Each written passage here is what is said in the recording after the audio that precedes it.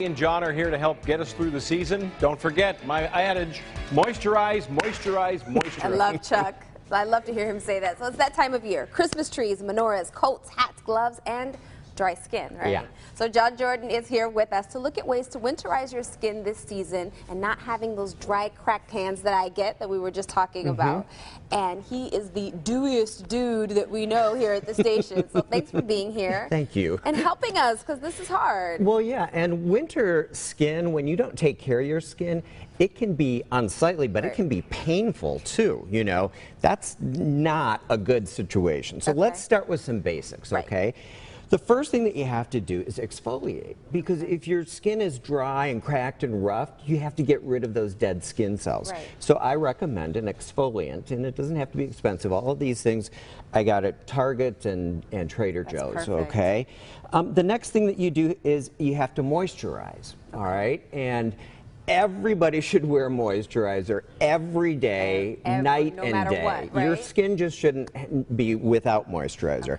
I like at this time of year for feet and elbows and knees a balm, and this is super, super dense and really, really thick, and that will take care of all of those areas that get super dry and cracked. Cracky, right? Okay, and then? Hand sanitizers are like all over the place. We have to keep healthy, but they're all alcohol based, so they're going to, you know, they're going to make your skin drier. They're going to really hurt your fingers if you don't take care of them. So you want to put a hand lotion on it. If you're using hand soap, go from a clear soap to one that's opaque. The opaque formulas will always be more moisturizing. The same goes with shampoo. If you're using a shampoo that is clear, switch to something that is opaque, or even one that has, this one is called dry oil. I love it. People are afraid of stuff that says oil because they think that their skin's going to be oily and greasy.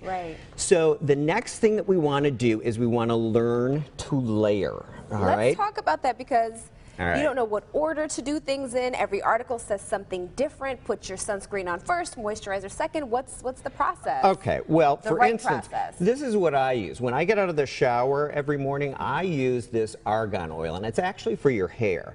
But I'm going to just take a little of this. Absolutely. So, you know, I put this all over, and then I put a moisturizer. I'll use this one. Then I use a moisturizer on top of that. And so what you can do is let that set and go back, and you can put another layer on. You can alternate between an oil and a moisturizer, or a heavy moisturizer and a lighter moisturizer. You can't have too many layers of moisture on. So that's the art of layering. Let's talk about the multi-purpose. Multi-purposing is a great option, and for instance, this is something that I found at Target. It's called 3-in-1, and this is shampoo, conditioner, and wash. But for instance, like in my shower, there's no soap bar. I've always shampooed, you know, my hair and my body with the same product. It's much kinder to the skin on your body. So, you know, this again is something that I use. It's technically for your hair, this Moroccan argan oil. It feels amazing on your body, though. And I put it all over. So it's, you know, hair, face, body, everything. Fabulous. So there are some natural ingredients Let's talk about it. All right. Well, so again, when I was at Target, I found this sugar and mango scrub. Well, that's basically mango and sugar. And the reason that you put sugar in a scrub is because it's granular. All right. So you can make your own scrub with something like oatmeal if you want a little bit more gentle formula. You could put cornmeal in it if you want it to be a little bit more abrasive, and add an orange, just a fresh squeezed orange. Has fruit acid, so you're not only exfoliating with a granular substance, you're actually using fruit acids to exfoliate your skin. If you want a little bit moister formula, then you can use something like avocado. Avocado is great for your skin. It's great for your hair. It's great to eat. And I love this on my face and this on your eyes. Yep. Cucumber, if you cut it on a bias, it won't like fall off. So just, you know, cut it so that it's an oval shape.